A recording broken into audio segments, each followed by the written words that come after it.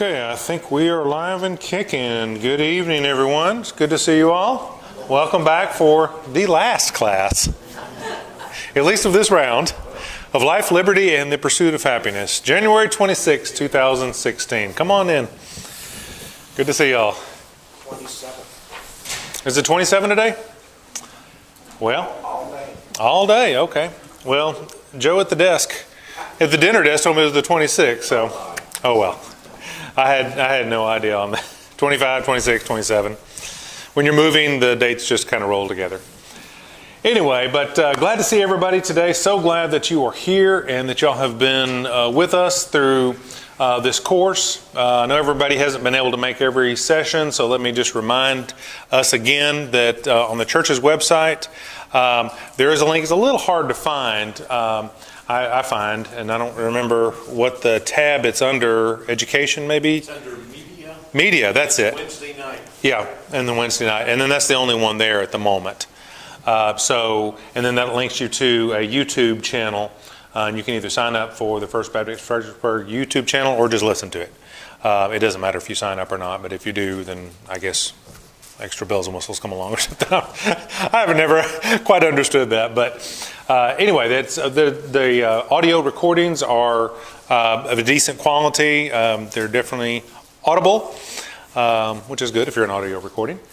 And sadly, no visual. We haven't cracked the code. I guess we're not technologically advanced enough to scroll through the slides as the voice goes along. I would love to get to that. Now, ultimately, of course, we hope to have video, but we're very far away from that for the regular classes. They, of course, film Sunday mornings, but I've spoken to the powers that be, and we're just not there in terms of the equipment and the manpower just yet. And it makes sense when it was all explained to me. So,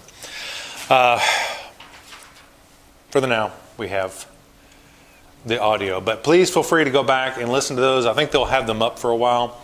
And if there's any friends or family that is interested in this and interested in the godly roots of our country, please send that link to them.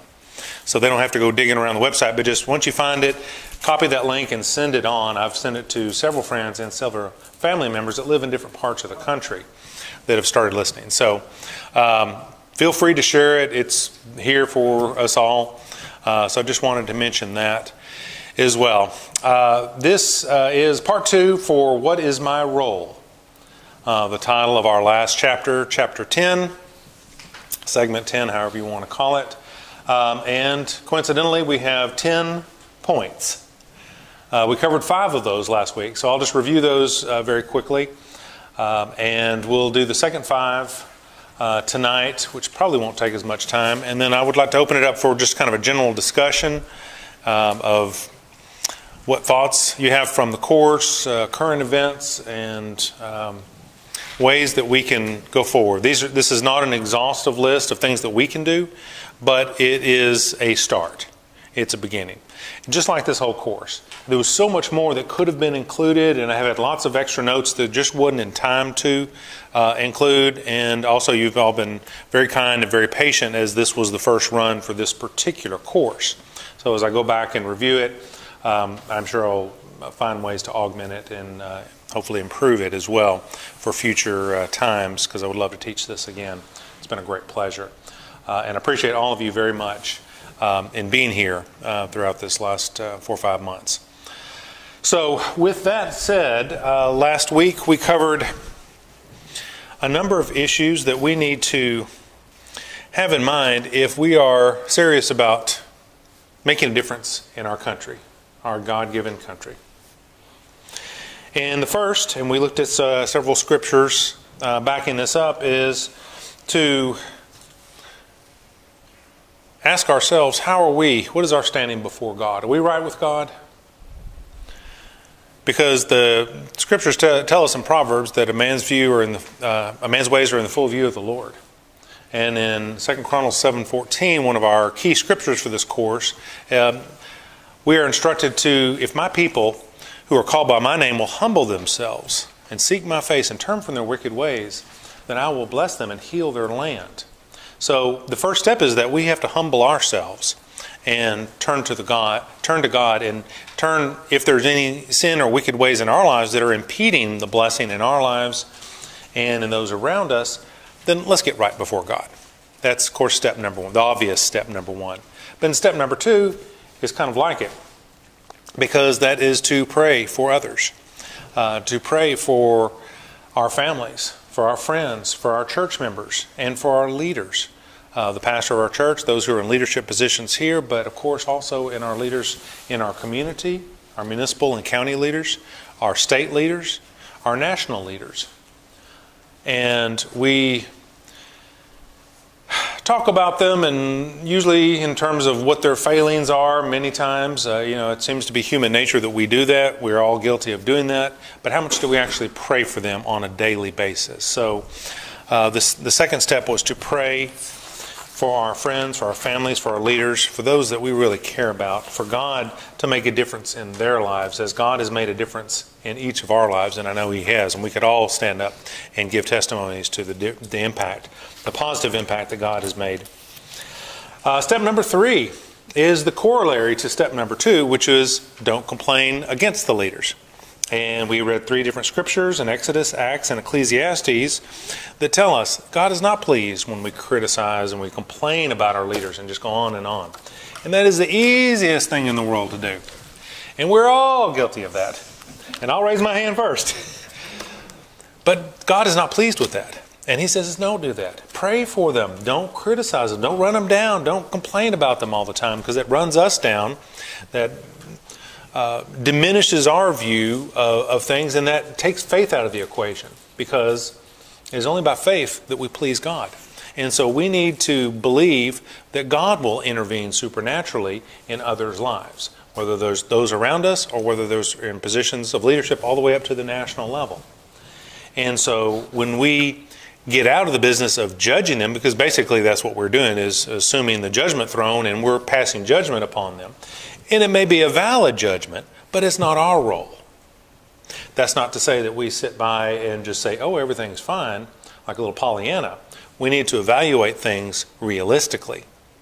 But that's different than just complaining and complaining and complaining. And Pastor Tommy last fall taught a very good series on that as well. I don't have my little smiley button from that. Gave it to my daughters, and they had a great time until they lost them, along with lots of crayons and other things that are scattered hither and yon. Number 4 was educate ourselves. And we are to educate ourselves, just as we're doing in this course, to find out about God's principles, what I've been calling the universal principles of human governance. Just like the laws of nature that govern nature and physical matter, such as gravity and lift. There are universal laws, and we've talked about those. But we need to know about those. We need to be educated on those and not just be so focused on the here and now and whatever's trending on the news today, and then have that just disappear from our brains. And so we need to continue to learn, just as the founders did, more of God's principles, not only for our lives, but what are God's principles on governance of a nation? Because we're part of a nation. We don't just exist as, the old saying, no man is an island. Very few of us are. We live in community. And God created us that way, to live in community with one another. And that's a good thing. And we can benefit one another, and our standard of living is much higher when we do. And so we need to find out the best way to live in that community. And God's ways, as I'm sure that we will all agree, are the best ways. But we have forgotten that. We're not being taught that in school. And many times we're not taught that in church, because that's just kind of a different thing that we just don't really focus on. Because we bought in the lie of the separation of church and state, which means that in the church we never talk about the state. But we are the state. It's a subset of we the people. And as such, it's our business. It's our responsibility. And as such, we need to know about it. We need to know what God says, and not just what God says about our individual lives. And we tend to focus on that, not on the broader community. And I'm calling that the community, not only Fredericksburg and Gillespie County, but the nation as a whole. That's our community. I saw an article recently. The Barna Group had done a study of people who were professing Christians, and they asked them simple questions like, name some of the Ten Commandments, or name some of the apostles, or were Sodom and Gomorrah husband and wife? Questions like that. And a staggering number of professing Christians got all of them wrong. It's amazing. Well, and I think that same group said that the epistles were the wives of the apostles, right? Yeah, that is amazing. That truly is amazing. And it's across the board. Our entire nation has drifted that way. And so it's time for the wake-up call, and it's happening all over this nation. What we're doing right now is happening all over the nation. God is shaking His people, His church, and saying, wake up. And people are waking up. And that's good news, because we are waking up and we're saying, oh, wait, we've been asleep at the switch for a long time. And we need to rediscover these, just as we talked about with the young King Hosea. Yeah, okay. Josiah. Thank you. I knew I wasn't saying that right. It's been a hard several days moving. Anyway, when he discovered God's law, and they didn't know. And I feel like we're in a similar type of age. And so we need to do that. And after we do, that's not it. It's not just to fill up ourselves, but then we need to influence others. We need to share this great knowledge that God is bestowing upon us and waking us up to. Because these truths are what? Self-evident. That means they can be discovered. They are discoverable. They're not hidden and locked away in a vault. They are discoverable. God allows us to. If we seek Him, we shall find Him. When we find Him, we find His ways, His laws, because He wants to reveal that to us, His children. And as such, we need to know that, and then we need to share it. It's not just for ourselves. We need to benefit others in this community that God has called us to be a part of. And so, as we do, then it's like the old analogy of the candle. And then you light your neighbor's candle, and then another candle, and another candle, and then it really starts to glow. It's not just a few little flames here and there. And that's where we need to be right now. And that is part of our God-given responsibility of living in a free nation. We can't just fall asleep at the switch. We have an active role to play. And that's a very big part of our active role.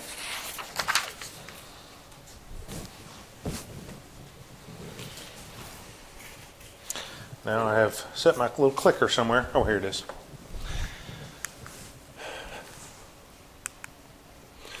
All right.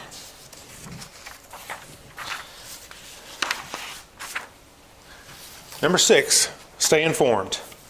After we learn God's biblical truths, the universal laws of human governance, as I like to call them, then we need to apply that. Because it's not just enough to know it. We need to make it practical application. Now, this course is all about knowing and understanding the rules of the game, if you will. God's playbook. And once we do, then let's put it into action. It's not just sharing it with others, but then we need to apply it to the situation. So we need to, next, number 6, stay informed. Find out what the issues of the day are so that we can weigh in.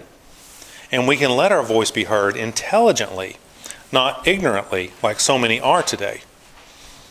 And it's a collective failing or negligence that we've had just as a nation and as the church, as the body of Christ in the nation. Familiar scripture, Hosea 4:6, my people are destroyed for lack of knowledge. We don't know what's going on, and we're not able to discern it. We may hear it in news blurbs, little Twitter feeds, but that doesn't really tell us what's going on. It doesn't tell us how to interpret it and to understand it, because there's a lot of twists, a lot of spins. There's a lot of spin zone going on, and it can be very, very confusing because there's very clever people that like to spin it in different ways. But if we have God's truth in us, then we will be able to unspin that and see what it really is. What's the bottom line here? And that's part of our responsibility as believers, because we have the lens of the Word of God and God's Spirit in us. Then we can interpret these things and we can see, is that a good thing or is it a bad thing? And if it is a bad thing, we need to be able to articulate, why is that a bad thing? Because, for example, that would lead to more of a state sovereign model, and that ignores God and kicks God out of the equation.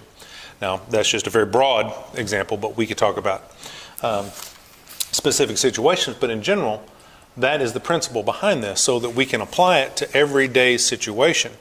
as I've begun digging into this and had my own eyes opened up a lot more with regard to God's Word in this setting, in this sense, then I'm able to discern a lot more. For example, a lot of the presidential debates going on right now, and to discern what's really truth and what is a wrong direction of what a lot of the candidates are proposing. So we discussion recently. Bernie Sanders is obviously an avowed socialist. Right. Someone was asking me, well, doesn't the Bible say that in the early days the Christians all got together and sold what they had and everybody shared as they needed together? Isn't that what Bernie Sanders is looking for? Isn't he the only one following a Christian model? Right. And that is an old argument that was made. He wants the government. Right. Yeah, exactly. And to forcibly take everything away from everybody and then redistribute it as they like. No, it's unfortunately and sadly that argument has actually sucked a lot of Christians in, thinking, well, oh yeah, I guess that's right. It's completely wrong, but I appreciate you mentioning that. Number 7, let your voice be heard. As we are educated in God's ways, as we apply this knowledge to current events, that's not enough either. We need to then have our voice be heard, not only within our communities, but we need to inform those who are in decision-making positions of what our views are. Again, we, the people, are the ones with the stated power, according to the Declaration of Independence, according to the Constitution. We are the ones who have instituted the government, given the government specific roles, not every role, not everything, specific roles. And it is our job as we, the people, to make sure that that river stays in its banks. So we need to inform. It is our job, our duty, our responsibility to inform those who are going out of their banks, going outside of what their realm of responsibility is. We are required to do that if we're going to live in a free country and keep it on course as it was originally designed to do. There's a tendency in human government, and you can see examples of this all throughout since the beginning of history, when people started collecting together, for government to grow. It's like moss, and cobwebs. I'm cleaning out my garage right now. It just naturally grows. And I don't know why that is, but it is. It's a well-known phenomenon. And so if it's not kept in check, it will grow on its own. It will expand. Bureaucracies just mushroom. And they just grow, and they're self-perpetuating. And they want more power, more responsibilities. There is so much overlap amongst all the different aspects, not just in the branches, but even within branches. There's so much overlap because everybody wants to control everything. It's just a human nature. And when you push God out of the equation and have it as a state sovereign model, then people begin to believe, well, yes, the state has to take care of this because we're responsible for that. And we can't leave it up to the people. They don't know what to do. They're lost. We've got to take care of this for them. And that mentality just gets into people, and it grows and it grows and it grows and it grows and it grows. And it'll grow to no end if we allow that. But the founders knew that, and they warned us. And we are required by our sovereign charter to keep a handle on this and to stay involved. Now, just as a little side note, I just want to mention one of the kind of afterthoughts I had that I didn't make as strongly as possible. That I've talked about the founders a lot, and I believe that God used our founders very instrumentally in forming a unique nation, one nation under God. I believe that with all my heart. A lot of the debate for the last 20 or 30 years, I've noticed, is on the lives of the founders. Instead of focusing on God's principles, The debate is, are they a Christian or weren't they a Christian? Are they a serious Christian or are they just kind of an atheist or agnostic or a deist? And the whole debate's gotten shifted. Whether that was intentionally or not, I don't know. But I feel like it's just gone off to a sidetrack. And that's really beside the point. I mean, there's some validity in that. It's one of those things that there's enough validity that you kind of think, well, maybe you need to focus on that. But that's not the main point. Because where in the Bible, aside from Jesus Christ himself, was there a perfect person? None. Look at Moses, one of the most fantastic people. Look at David, as we're going through the series right now. And they made mistakes. Moses tried to take his role on himself and he killed a man. And was driven from his home in Egypt for it. Had to live in the desert for 40 years. We can go on and on and on about the lives of those in the Bible and the lives of the founders of this nation and show where their human frailties were, but we'd have to look at our own lives as well. Because we're all humans. But that doesn't mean God doesn't do wonderful things through us. And God does that. And so let's not be sidetracked by this argument that goes back and forth and just focuses on the lives of the founders. And I think there were many wonderful, dedicated Christians that were the vast, vast majority of those in the founding generation of our country. And I believe they were being led by the Holy Spirit. But even some, like Thomas Jefferson and Benjamin Franklin that we've talked about, that maybe they were kind of deist or, there's a God somewhere and I kind of respect him, but I don't really know him. And Jesus Christ, I'm not sure.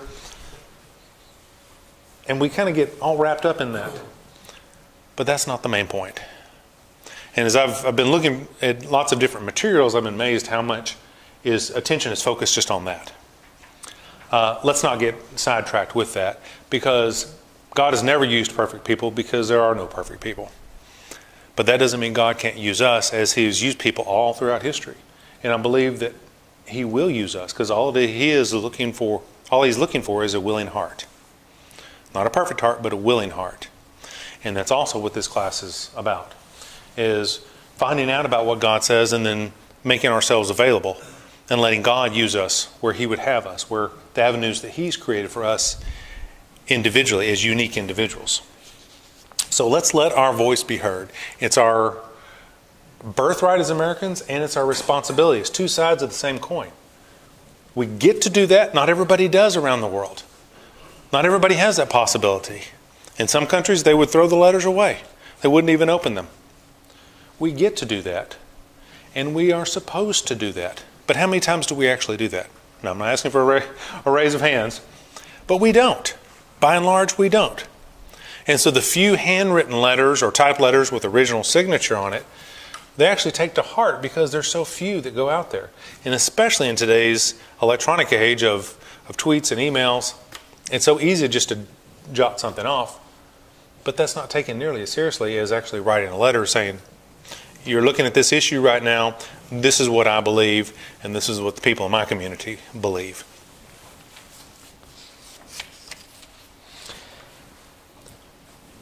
Today, another thing that is hampering this is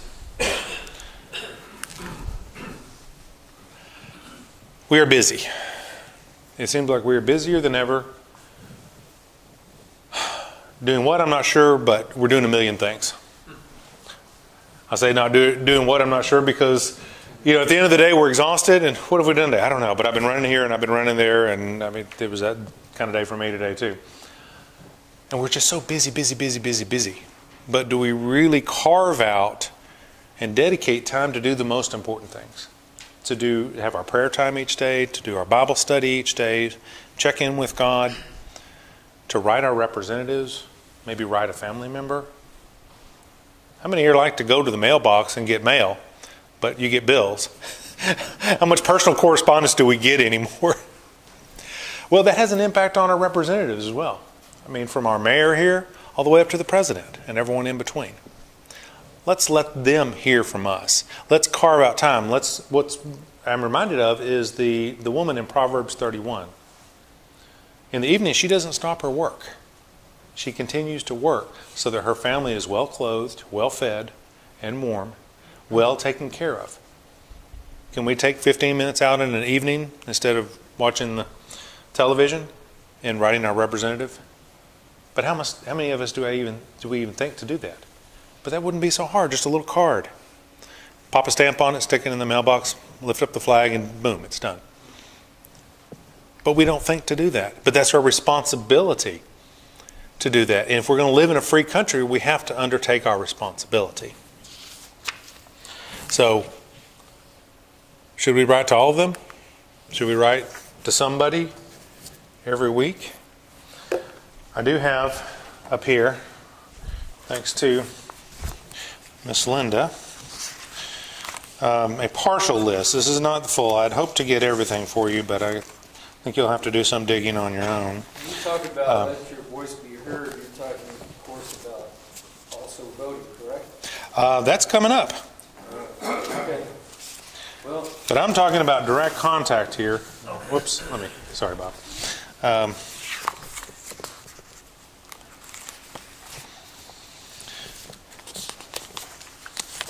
you going to tell us who to So, vote for? nope, I am absolutely not going to tell you who to vote for.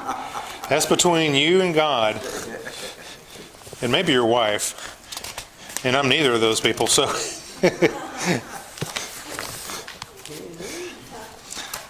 So that. Oh, yes, this looks familiar. List of Texas state members. This is Texas State Senate members and U.S. House of Representative members for Texas. There you go, gentlemen. Again, it's not everybody, but at least it's some. And so if you'll share that with your neighbor. It's a good place to start. And all this is public information, so you can find it. It's a great website. Also, the senators have a website. Yes. Oh, I see. It's all that state. So I would encourage you to then be informed of the issues and contact them when issues come up that you care about, which is probably all the time. And I know that actually takes some extra work as well, but that's actually doing something. So we're praying for our representatives, those that we've employed to work on our behalf to make a better community, a better nation on our behalf. So, but we need to pray for them, and we need to instruct them, because we're their bosses, and we need to tell them if they're doing right or if they're doing wrong. And since we are their bosses, we need to vote. Because in the words of the Donald, if they're not doing right, you're fired. But before we can vote, we've got to register to vote. Yes? Last night, Ted Cruz said that there are 60 million Christians that do not vote. Exactly. And he said if just 10 million would go to the polls, they would win. Yes. Just 10 million would go. Exactly. So I was stunned at 60 million. And how many of those are registered to vote? Because that's the first step. You can't just show up on election day. I mean, we all know that. But so many people don't get around to voting, and then when election day comes up, oh, I never did register, and I can't do it because I got too busy. So first step is register. Let's make sure that we're registered and those around us, and if they're not registered, close friends and family, let's bug them. That's something that we can bug them about. Is go get yourself registered to vote. It's easy. You can do it online. You don't even have to go to the courthouse. Get yourself registered. That's number one. Then vote. We have absolutely no right to complain, to criticize, if we don't vote. And a lot of the 60 million do complain. The ones that stay home on election day. But they'll be the first to go ahead and complain. Well, they have no right to. Be quiet. I don't want to hear from you. If you're not going to bother to vote, and with early ballot voting and mail-in ballots, it's easy. It's easier than ever has been. So we have absolutely no right if we don't do that. I think that's one of the problems, is people that can get in there and vote that don't even have a clue about what's going on. Right. And I've seen that over and over, and as far as writing our congressmen and stuff like that, I've danced down that path before. And instead of answering a specific question, how they do their little political dance Yeah. around it. Tell them, hold on just a second. Just answer the question. And I get the same dance. Yep. And it happened over and over and over again. Yep. But because this guy goes out and says a bunch of things, you know, about that people want to hear, they just keep putting him in office over and over Yes. and over again. Yep.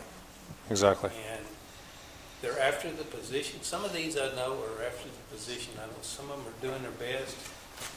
But it's like the Electoral College. As long as we've got and still doing this the way we're doing it, we're not able to even elect those electors, we'll never have a say-so in it. Yep.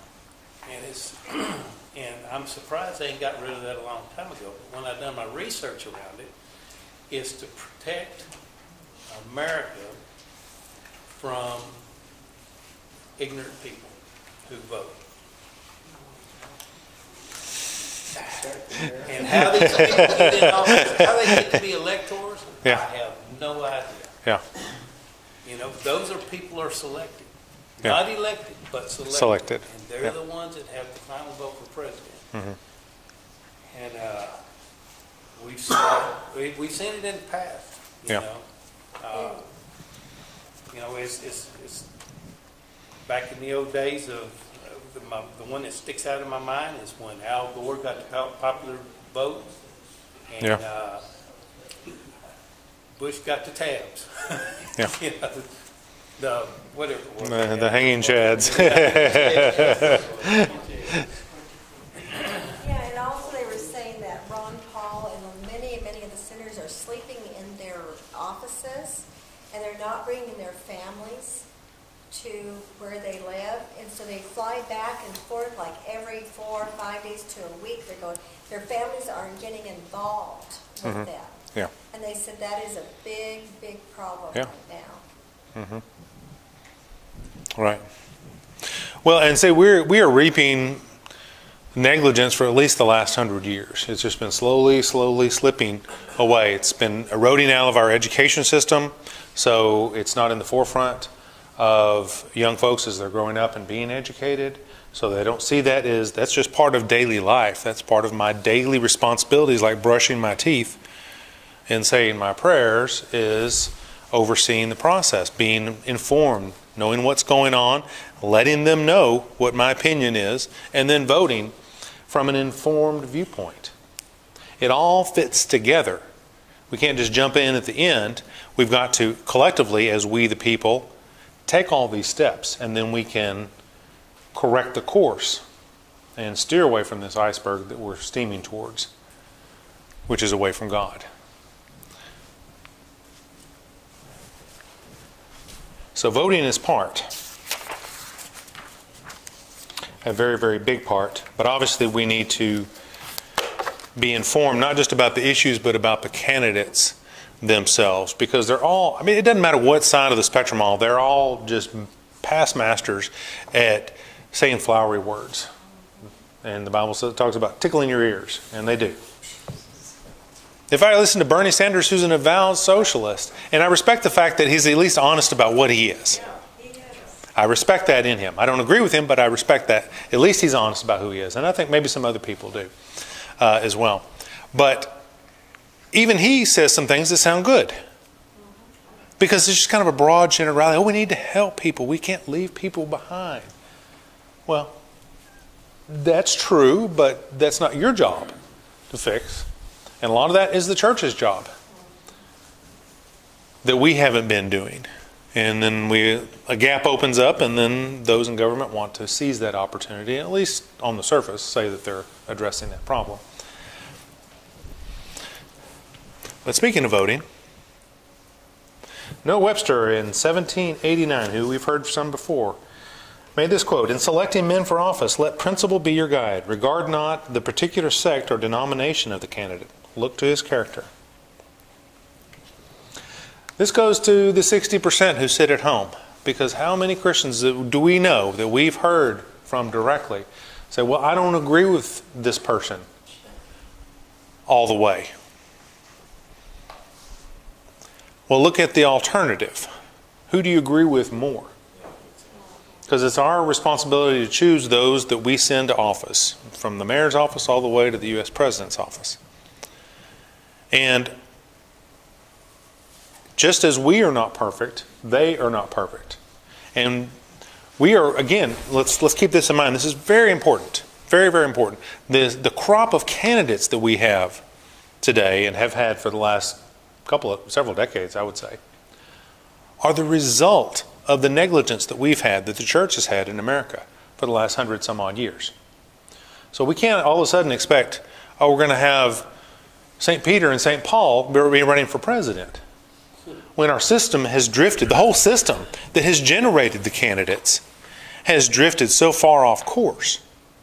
It takes a while. It's just like a huge ocean liner. It's not going to be a quick course correction like a little speedboat.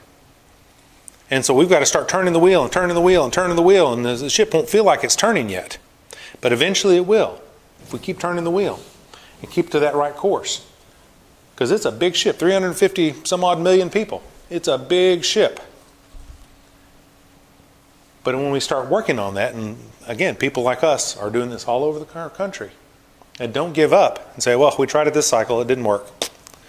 No, we are reaping the results of generations. So we can't lose faith. We can't be impatient, and we can't expect perfect candidates. I wish we could. I would prefer that as well. But we need to find out what the candidates really stand for, get past all that flowery language business that we hear from every single one of them, and find out who they are as a person. What is their character? And then go out and vote. And if they're not that great, but it's the best alternative, let's go for that and start working on the next one. Because there's always another cycle. There's another cycle every 2 years. I understand presidents every 4 years, but we elect representatives every 2 years. So it's a constant, ongoing process, and that's a good thing. That's one of the benefits of our system. We're not stuck with somebody for 12 years at a whack. And so we need to stay, it's a continuing process, just like we eat every day, we brush our teeth every day, we're continuing to select leaders and representatives every day. It's a continuing process, so we have to stay involved, we have to know about our candidates. But let us not ever have that excuse of sitting home because, well, I didn't quite agree with this person's theology. Then what are we going to have? Because those who don't follow God's ways, that want the state sovereign model, they're going to be motivated for their own reasons. And they will be out there and voting. So then what's the result? Henry, let me ask you, you can throw this to Lady if you want. Do you think a candidate could tell the simple truth and be elected today? That is a good question, Jim.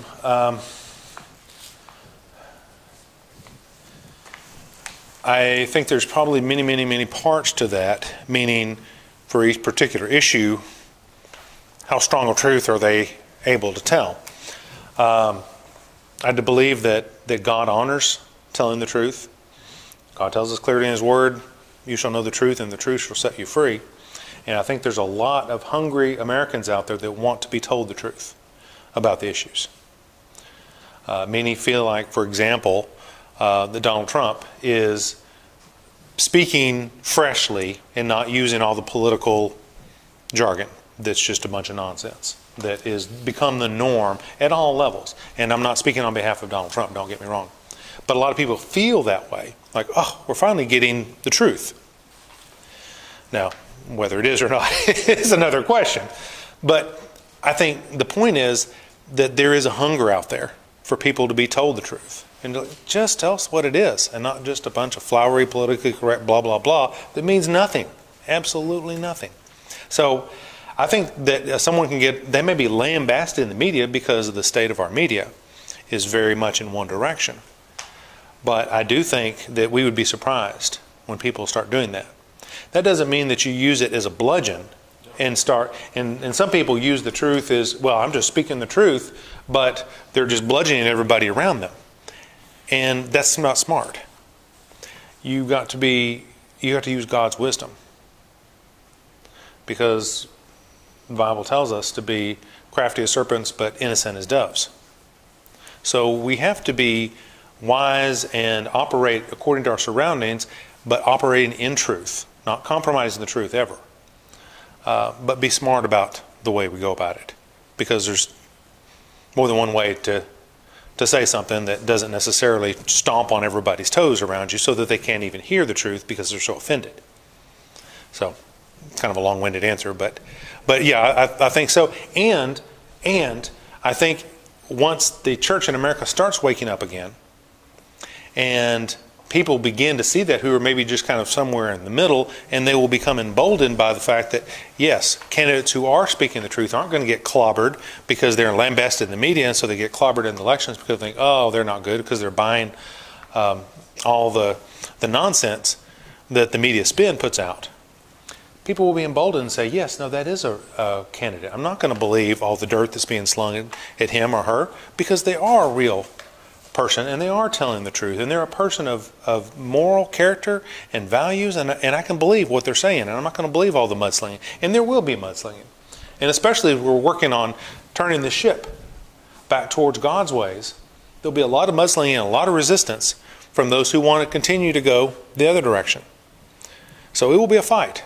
It will be a lot of mudslinging and a lot of ugly words and things like that. But the truth will win out. And I believe there's still a majority of Americans that do want to see that. Yes? Even Jim's question, at a national level, I'm not for sure you can find that right now because just the reasons you stated. But turning that ship has to start at the grassroots. And at the grassroots, I believe you can find some truths. Yeah. And some of the candidates locally, I think you can find some truths. I agree. A lot of people don't want to know the truth about, take Medicare, for example. Medicare will be broke before Social Security goes broke because medical costs are rising no matter what anybody does about it. And more people are signing up for it, and the premiums don't cover it. Uncle Sam is going into debt to pay for it.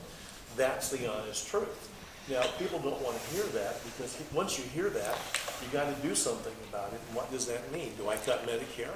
Those of us that are on it don't want that. Do I cut it for future people? The kids don't want that.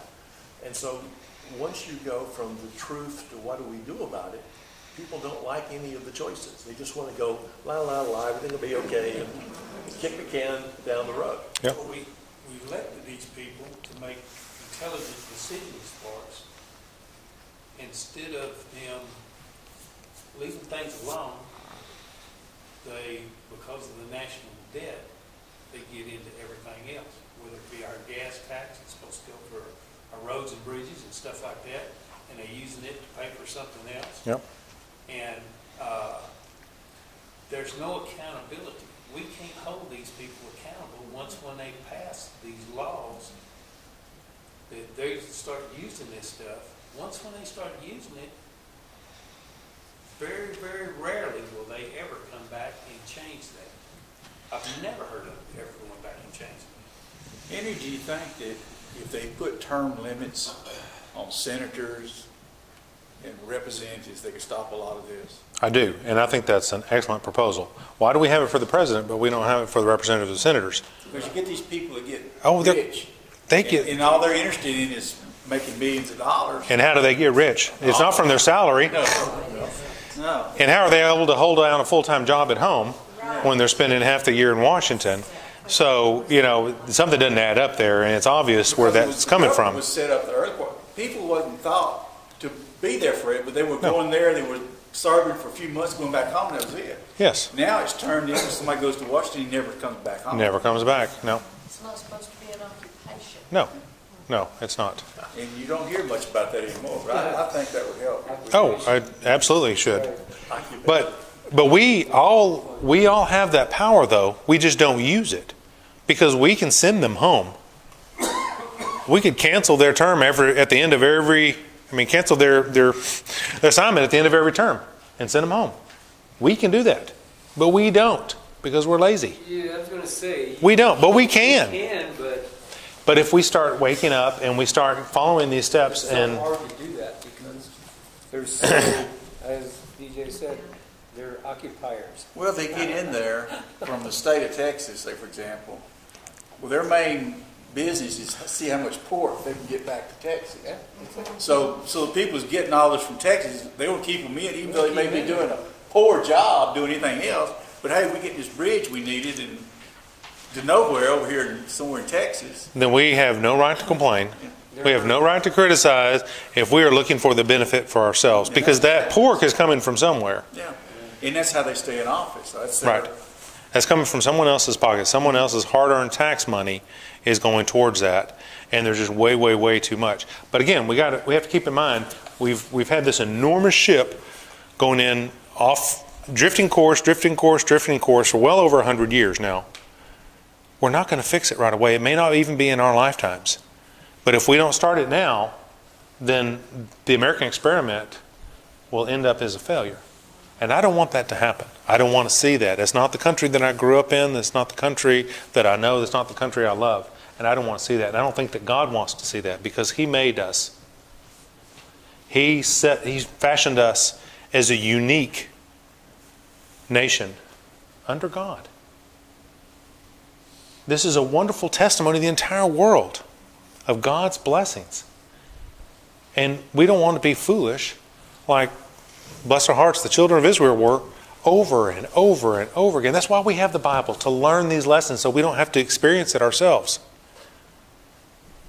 It's not to sit back and scoff and say, huh, how stupid they were. No, or how stupid we. Yes, ma'am. You said it's been going on a different course for about 100 years. Roughly. It's just kind of a rough estimate. Can you sort of pinpoint when it began? I'm still working on that. I've been pondering this for years.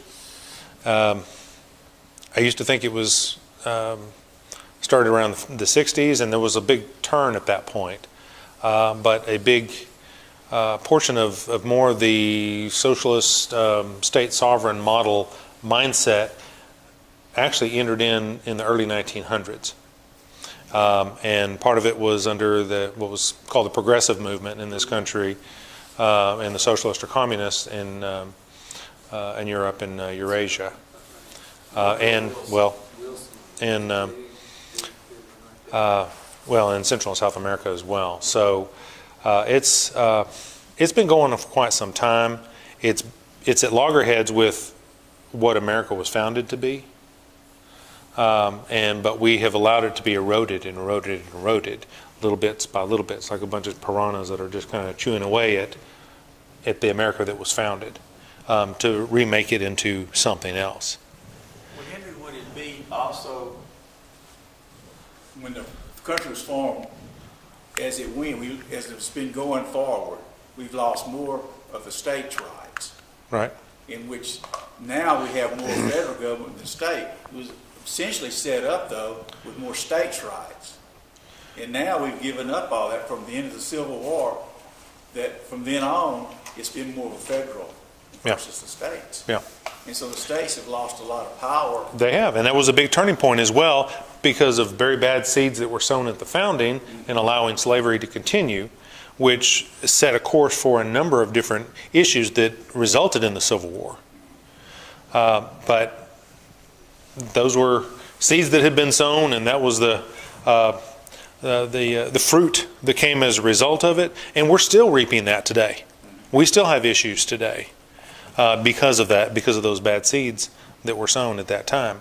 And so I can't answer your question exactly, and it's an ongoing process to do. Because even in the 16 and 1700s, there was an ebb and flow when people, by and large, the population would drift away from God, and then they would be called back to God after a series of events. What is more concerning is that more recently, in the last 50 or so years, when bad events happen, which they always have done throughout human history, we're not having the same reaction of let's return to God.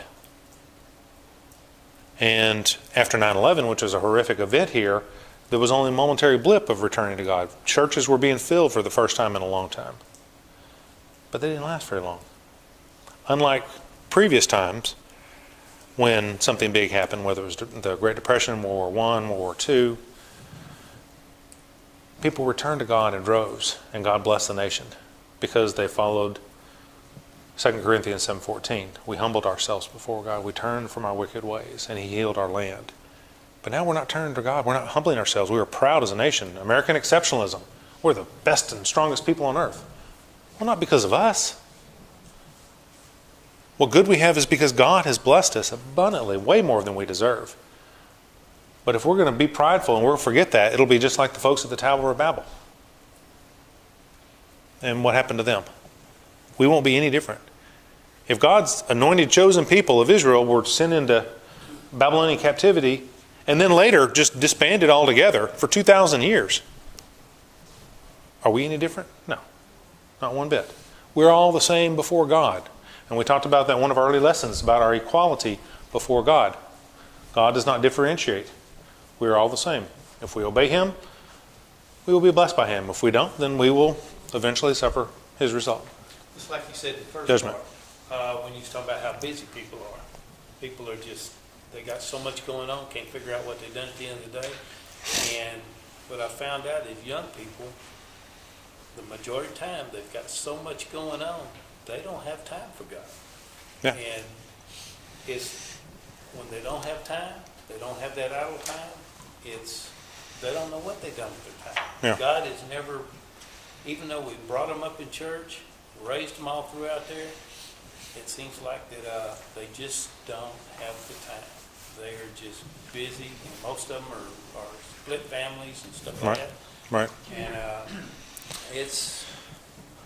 they are consumed with the amount of work they do, whether it be working at their job, doing their things they have to do at home to keep up the house and stuff like that. It's I'm not making excuses for them, but it seems like that back in our day when we was growing up, we always had that time. Right. We always had the family time. Right. We always had time for church, and we just don't see that in our children and grandchildren now. Well, and speaking of grandchildren, I'm alarmed to see how many people I know personally where grandparents are raising their grandchildren. It's a phenomenon in our nation. In fact, your kids, you can keep them on till they're 26 years old on Yeah. your insurance. Yeah. And back in, But what's happened to the parents of today, though? It's like they've just disappeared. Like they've just vanished, and the grandparents are raising their kids. And so in their 60s and 70s and 80s, raising little ones. And to me, that's a huge red flag for the health of our nation. Because that shouldn't be. It's great that grandparents are involved with their children and their children's children. And if they have a long enough life, their children's children, their great grandchildren. And that's wonderful. That's the way it should be. But when you've lost a whole generation, that's alarming. And like I said, I know personally a lot. And so, yes. And are they so busy they can't raise their own children? I mean, there's a million reasons. So I'm not saying that is critical to individuals. But us as a nation, that is a big indicator of our spiritual health. And therefore, it's being manifested in these different ways. That's one of the many ways that's an indicator of we're not right with God because our nation, we don't have the right priorities. So are we so busy because we have to be, or we've just allowed our society to go in that direction? But don't we have the choice? Didn't God tell us choose life? Choose this is not life. That generation is just out of pocket. They are just chosen a lifestyle that's different. But that's tomorrow's leaders. Yeah. It's sad. Yeah. it's today's voters. But the church is broken. If they show up. The church is broken because the families are torn apart and divorce is rampant. And so you've got all these kids out here divorced once or twice and with different kids from different fathers. Yes. And it's chaotic. Yes. And we have kids that have been divorced. And I know you've got all these different families grafted in and the time you guys spent it. And I don't know how the nation can heal without an individual, without, like you said, helping yourself and pray. I don't see our nation healing without the family coming back together. Absolutely. I mean, that was the first institution that God created, was the family. Yeah, and that's right. And that is a very sad, very concerning byproduct of all the choices that we've been making for quite some time. Well, you know, For a long time. For a lot of those things, though, people make excuses now for everything. Right. There's no consequences for living that way. Yeah. There's always the well, he couldn't help it. There's no Yeah, consequences no to anything you do. And the churches are not standing up They are. and saying there is consequences Yeah. to the way you live. You know, they don't even, you know, there's a lot of things that you see. It A is lot the of way. churches, it's all come in, feel good, and you'll get rich if you Right, believe in what we right. preach. Right. But don't teach the other part of it. There's consequences if you don't believe.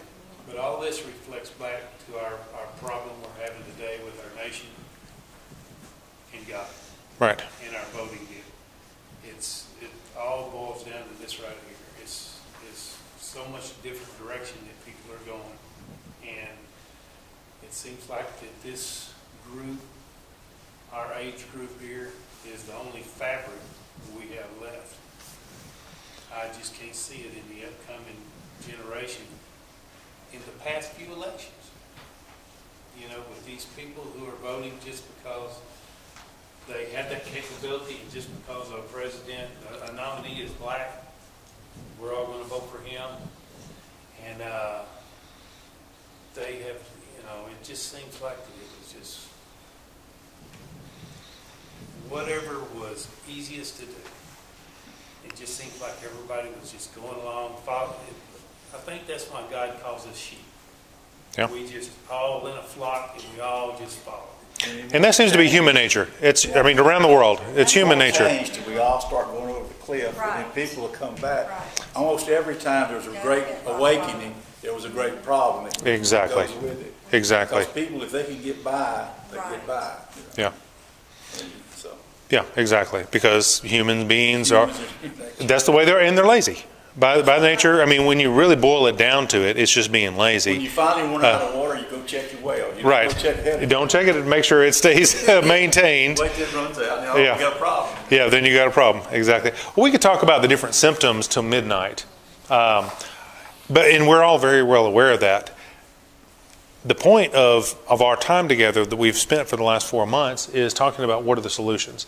And they're not easy fixes and they're not overnight, but it's God's prescription to heal what ails us in this country. And we're seeing it. We've all lived long enough that we're seeing that things are out of balance from how they should be, from how God intended them. I mean, as long as we live on earth, this will not be the Garden of Eden. We were kicked out of the garden a long time ago. It's not going to be perfect. But there's a huge difference. There's all the difference in the world, whether you're living right with God, experiencing some tribulations, but overcoming with God, versus getting on a worse and worse track that just leads to destruction. There's all the difference in the world. And we as Christians know that. And so, are we going to follow God's prescription? Are we going to listen to God's ways? Inform ourselves of His ways. Inform ourselves of the issues. Know about the candidates that we're hiring to represent us. Are we going to be involved? Are we going to find out about these people individually, and to the extent that we can, are we going to help them? Because, as you said earlier, Bob, it's going to start at the grassroots, and I completely agree with you. Because those who are at the national level have come up from the grassroots, and they've been in the system for a very, very long time. There is beginning to be a new generation of people who want to be in leadership, who are more in line with God's viewpoint on things. And those are the people we need to identify, and we need to help them. You know, whether that's just manning the phones for a few hours once during their campaign, if we can afford to, giving them a little something. Calling up and say, I'll put a yard sign in my yard. I'll put a bumper sticker. Whatever it may be, just some small way to be able to help candidates that we've identified that are God-fearing people, good moral character. That's our responsibility. We can't complain about our leaders if we don't try to identify and help the people that we want to hire, that we want to send to office, whether it's at the city hall here in Fredericksburg, whether it's in Austin, Texas, or whether it's in Washington, D.C. We need to identify those people. And today's grassroots leaders are tomorrow's national leaders. and we can identify them and support them all the way through. And when they go off track, we can hold them to account and say, hey, I've been a supporter of yours for the last 10 years. I saw you when you were just a city councilman. Hey, knock it off. Don't let Washington corrupt you like it's corrupted so many other people.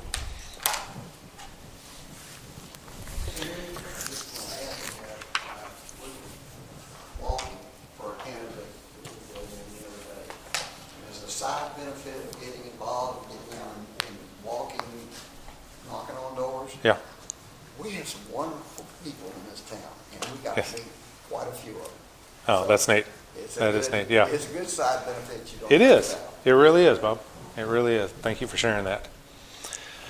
Well, finally, question before us. Do we want to undertake the work it's going to take and the responsibility to govern ourselves, or do we want to be lazy and be governed? Because that's really what it all boils down to. We can listen to all this and understand it intellectually, maybe even be touched spiritually. But in the end, it comes down to this question.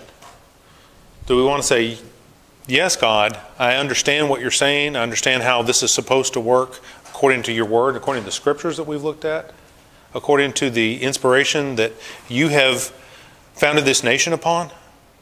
Do I want to undertake my responsibility to continue to live in a God-fearing free nation, as it has been for so long? Or do I not?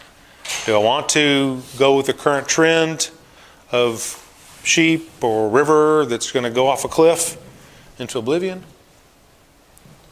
Do I want to be lazy and be governed by whoever has the loudest voice in the media?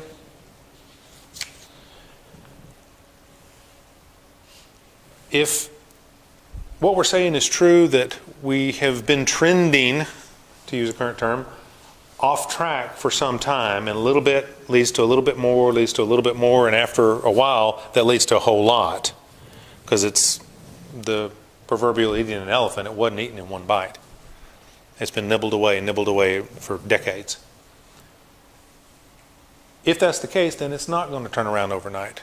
Are we going to dedicate the rest of our lives to knowing God's principles, to sharing that with others, to teaching our children, to teaching the next generation, to praying for our families to turn around, praying that God will touch their hearts, praying for our leaders, to involve ourselves in the process, maybe even run for something like city council or county commission, to be a judge. Any number of different ways. That's between you and God. But for us to be involved, to all have a role, because every single American citizen has a role. We all have a part to play, every one of us. And we have forgotten. We have forgotten. So the 10th and final point is decide to do it. Are we going to decide to do it, or we're just going to say, no, that was interesting, Henry, but I'm going to go on and not make any kind of changes in my life? I don't think you would be sitting here, and you would have been sitting here for the last 4+ months, if that's the way you felt. And I don't feel that way. So I will be seeking God to find out how better I can be involved. Hit the wrong button here. And remember, at the end of the day, the words of John Quincy Adams, duty is ours, results are God's. So if we are doing what we're supposed to do before the Lord, and we know with a clear conscience we're doing all God has called us to do, then we rest in Him and knowing that the result is God's. And He can do so much more than we can do. We can't figure this out in our minds. Logically, I can't figure out how we're going to change things and reverse all these very concerning, very alarming trends that we're seeing across our nation. I can't do it myself, and I don't know how us as human beings, it doesn't seem likely to change course. But that's leaving God out of the equation, because God can do mighty things. God is still on the throne.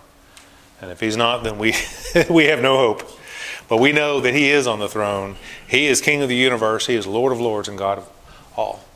And therefore, if we humble ourselves, if we follow His ways, He will turn this ship around. And many people in this nation and around the world will be blessed by that. And that will be an incredible thing.